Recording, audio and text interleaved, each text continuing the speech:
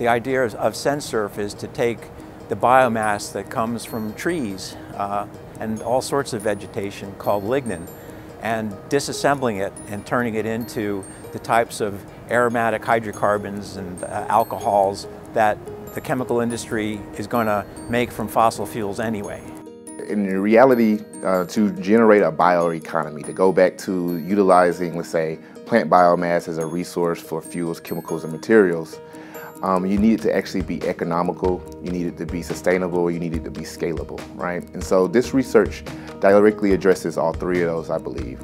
Much like petroleum refineries utilize the whole crude oil that they pull out of the ground, and we will utilize all of the carbon in the plant biomass, generating both commodity and high-value products.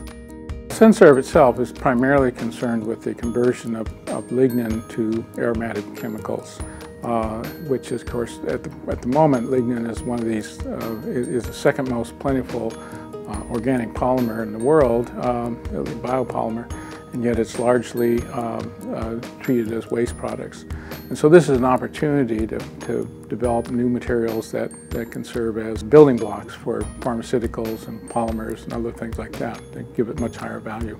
The collaboration is really exciting because we have we have inorganic chemists, but we also have chemical engineers and electrochemists, and we have a lot of different perspectives that really enable us to look at the problems of, lignin, using lignin as a feedstock sustainably and incorporating that with CO2 chemistry to get a full picture of converting these renewable resources into useful products. This is a kind of science that wouldn't have been discovered if someone hadn't been working hard with a goal of trying to do something important like we're doing in CenSURF. We work together having lots of discussions basically, and we have different types of expertise. We need to share our vocabulary and our methods with each other. We do that by training students and training each other's students as well. It's a matter of sharing all of our knowledge.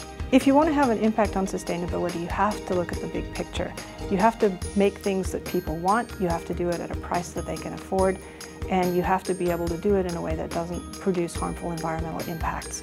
It's that big picture that I think makes CenSURF unique, that we look at everything together.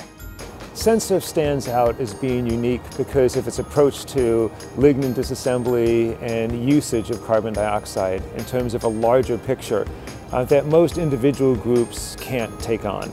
And the center has given us an opportunity to break lignin down, to turn it into molecules, to advance those molecules, to identify markets for those molecules and start developing them in a way that no individual group can do.